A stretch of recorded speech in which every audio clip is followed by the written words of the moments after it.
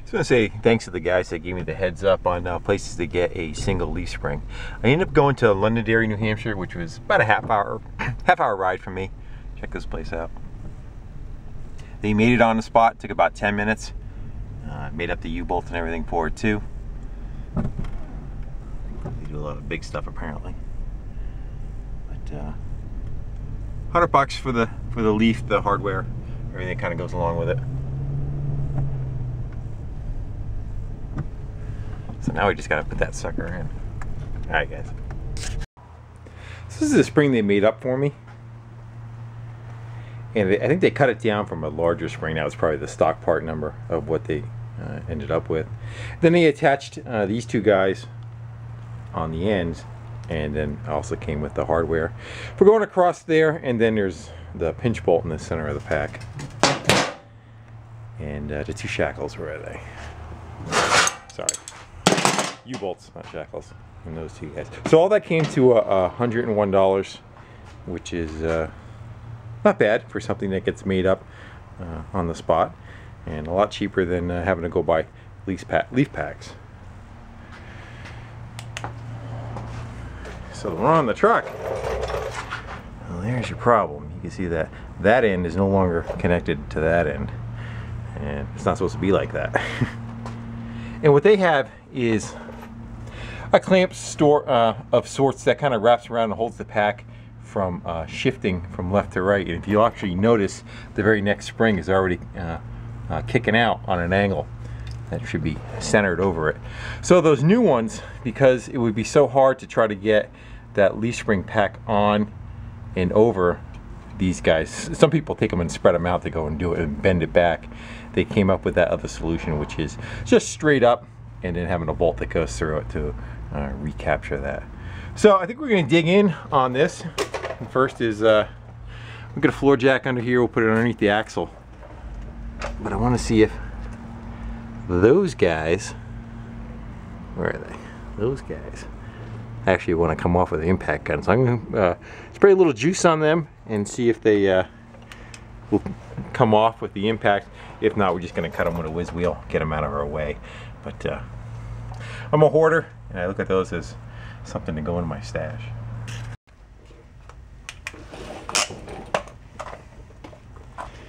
Let's give her a little PB blaster.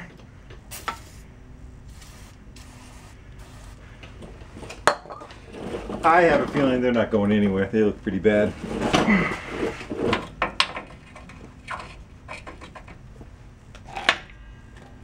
Hit them home.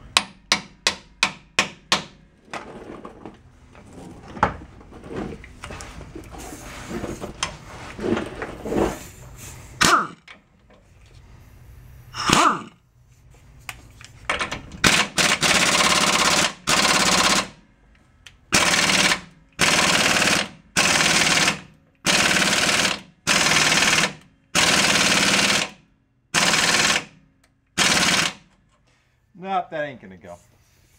The reason why I was going back and forward, sometimes if you get just a little bit of rock or play in the nut, you start getting some of the material out of it and you start clearing the path of the threads. But in this case, it's just not worth it. I'm sure heat would help, but again, we have new ones, so we're gonna chop instead. I'd say we probably cut it, I don't know, probably about right there and right there. I might have to do 2 cuts. Depends on whether I can finagle the cut off half with the L on it out of the hole in the bottom. Let me get my little squints on and some noise buffering. You guys put your hearing protection on. Watch your eyes.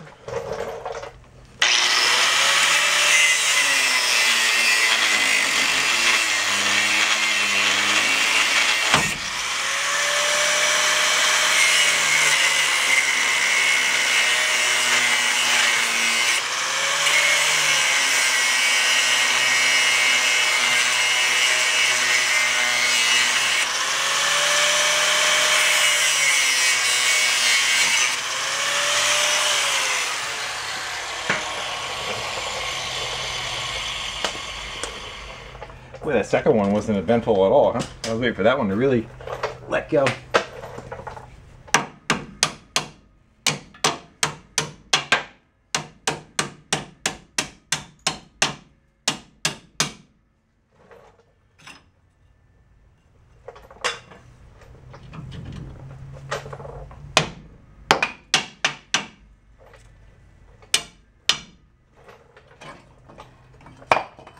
Free.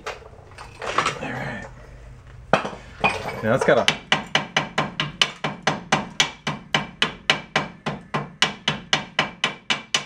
there's a bolt in the center of that holds the whole pack together, and that's got to come out too. Probably gonna let it down a little bit and take some of the pressure off of it. See if it opens up a little.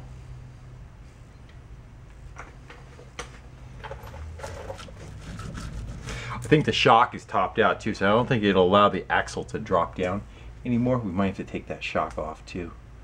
But I see. If I take the whiz wheel, we'll cut that guy out of there.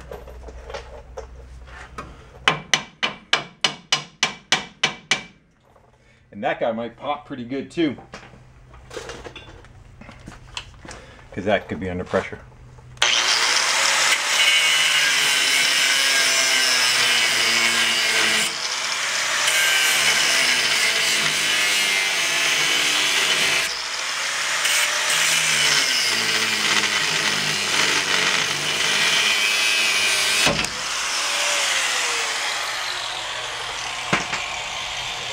Not too bad. Alright, so I'm going to have to get that so the axle drops down more on this side. So I think we're going to unbolt the shock. That's it. My only other choice probably is letting the jack and the leaf spring pack up, but that's not going to help us when we go to put it back together because they really want to be curved. That's where C-clamps come in. We're getting ahead of ourselves. I got that bolt out of the shock. It was easier than expected.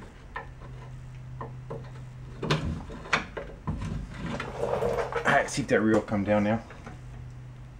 I don't want to go too far, but we got to get enough to clear the bolt. Alright. That bolt. So that's where we have to have enough room to feed back in there. This is kind of like an overload spring, that's why it's dead straight. Just as the suspension comes up, and if it gets to the point where it gets completely flat, this comes into effect.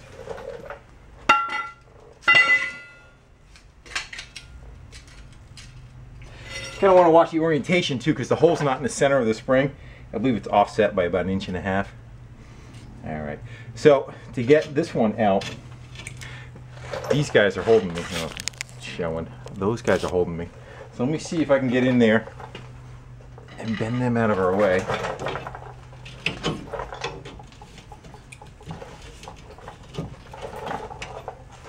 Man. Not with that screwdriver, it ain't gonna happen.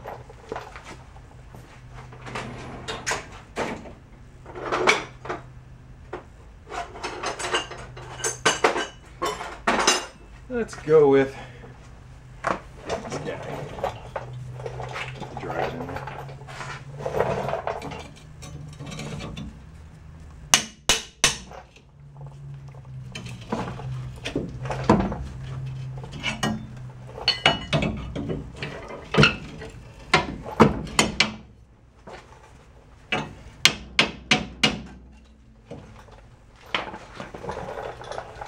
Lost another.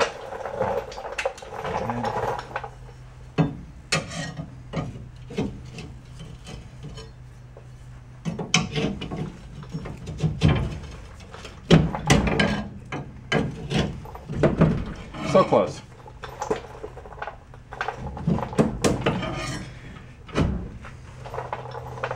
Gotta be careful, it's on my brake line, back by the brake drum.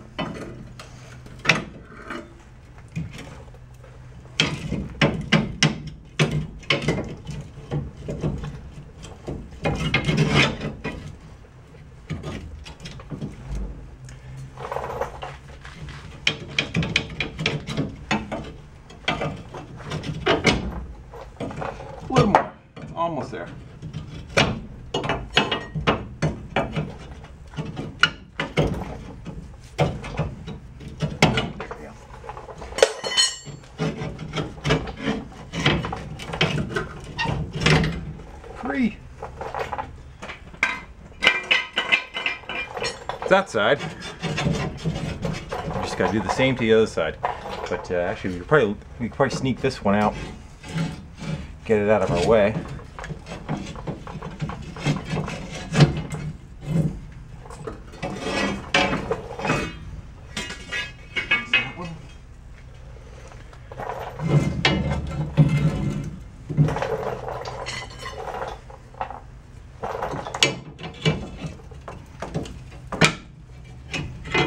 And we're free.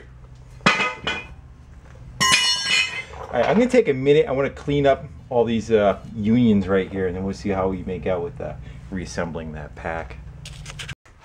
This is the new one next to the old one. This is the hole I'm talking about. If you look, I don't know if you can see on the right hand side over here, this one's past it by about an inch or two. Yeah, you can see it.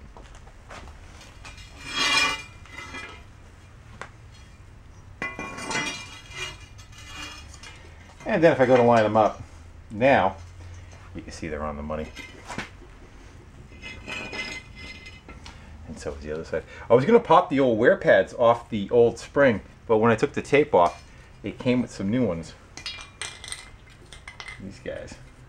A little noise reduction, friction reduction pads there.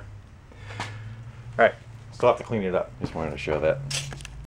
So I cleaned it up and trying to reassemble, and just one thing I wanted to show was one of the bolts that came with it. It's not a regular bolt. If you look at the ass end of it, it's just a round plug, and what that round plug is supposed to do is to go on the top of the perch of the axle, and that locates the axle over the center of the springs, so your alignment's not out of whack. That's why it's also important for all your holes to be center. Well, this one kind of keys you, but if you were to have the main leaf and you spun around backwards, your axle's going to be off.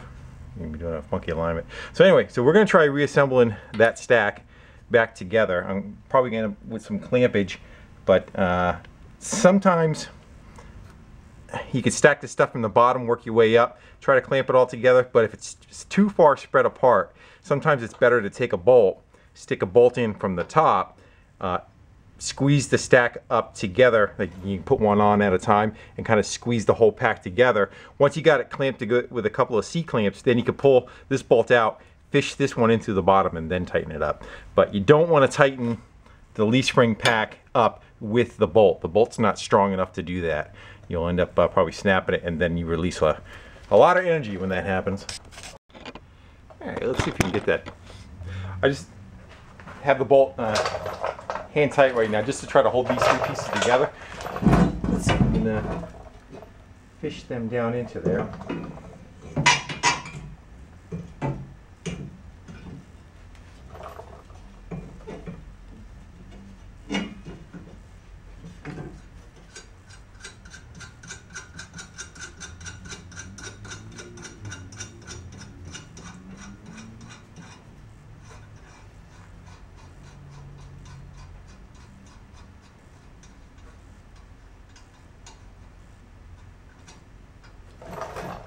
I'm going to try jacking that assembly up to get it to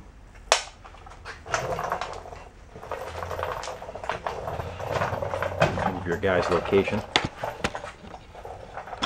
There you go. So I could see and you could see at the same time.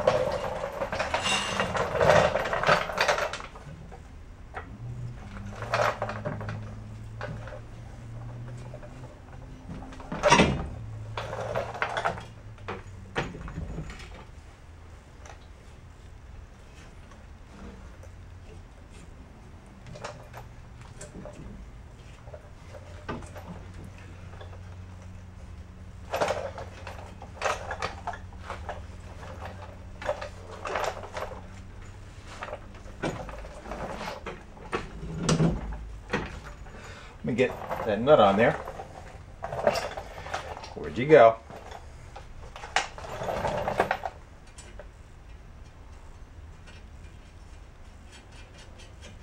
Let's see how we do just jacking it into place. See if that'll go.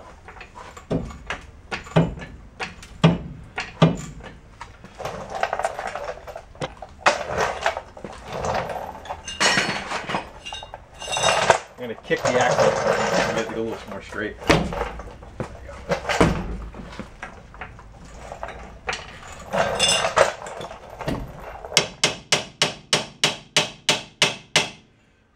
no C-clamps.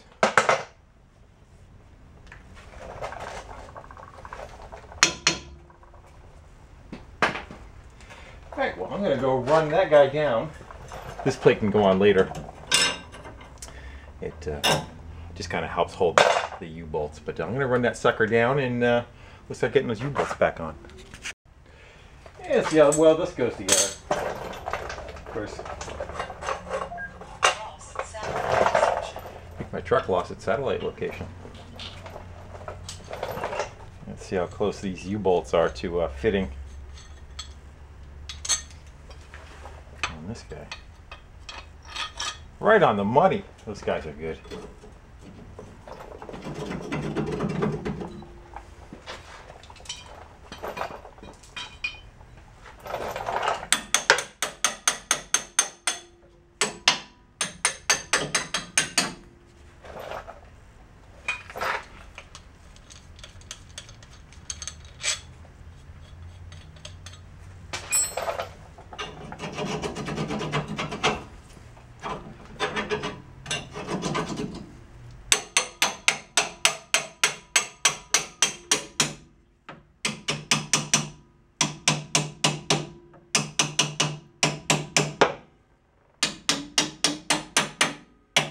But admittedly, that was the easy part. The hard part's getting the bottom to line up. So I'm going to go hop on a creeper and go underneath and we'll start that. And let's see how much that fights us. I believe it's unidirectional. I don't see anything causing it to have to say that way kind of deal. Or that way, more likely.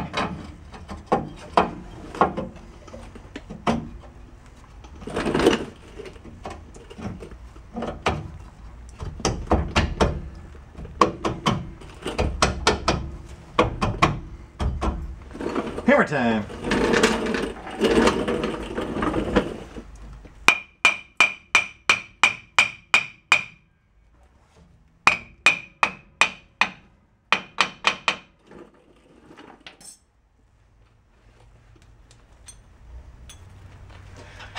Looks like I might have to cut off some thread after this.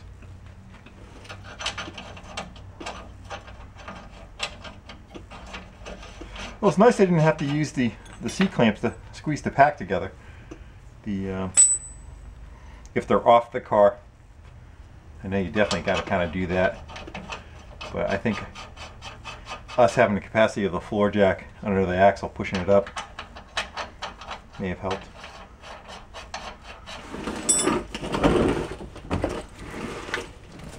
A little bit of air. See if the air hose doesn't take you guys out. Apologize if it does. Here we go.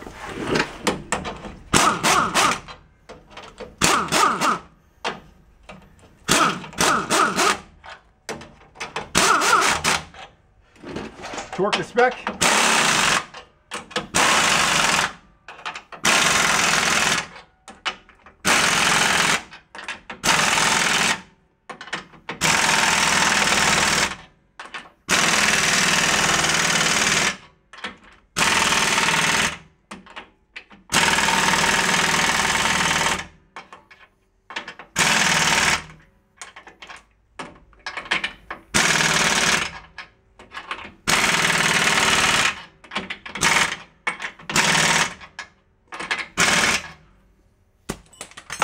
Torqued. Alright, the only thing we got left to do is throw the tire on, put our shock back together again.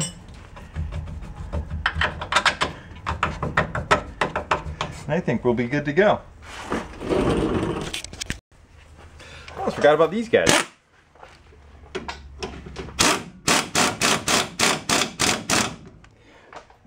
It has a sleeve on the inside of it too, and first I was thinking the sleeve is more to kind of roll on the spring, but it's not. It just allows you to bring it in and have a stop for these guys, or else you can just keep on going and, you know, bend that sucker right over. So that's just all it's intended for.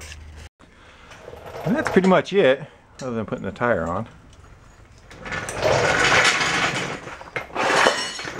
But I'm going to leave that off because while this truck is in here, I want to do a oil undercoat on this probably tomorrow, and I don't need the truck. You can kind of see the stuff I've done in the past, and then the dirt sticks to it. But that's for another video. But it worked out really good. No issues. Took about 25 minutes. The air tools definitely make the job a lot easier. It went from a 25-minute job, could have been one of those half a day, to an all-day job. Trying to do it at home with unbolting that stuff. So that's gonna be about it for this. Again, thanks everybody for watching, commenting, and subscribing. Hey, if you're still watching, this is the ends of that broken spring. I took it on the wire wheel and cleaned it up. I wanted to see if I could tell if there was something that just caused that, but I don't. I just see a very arbitrary crack in it. Nothing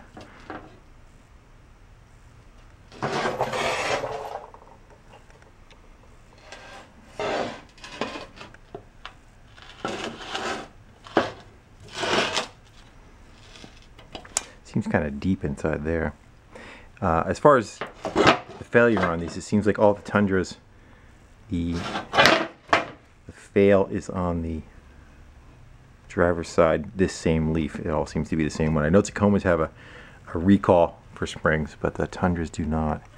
And they don't admit to anything, but a bunch of people on forums are talking about them. So who knows? Must be some kind of failure in them if they're all being done in the same place.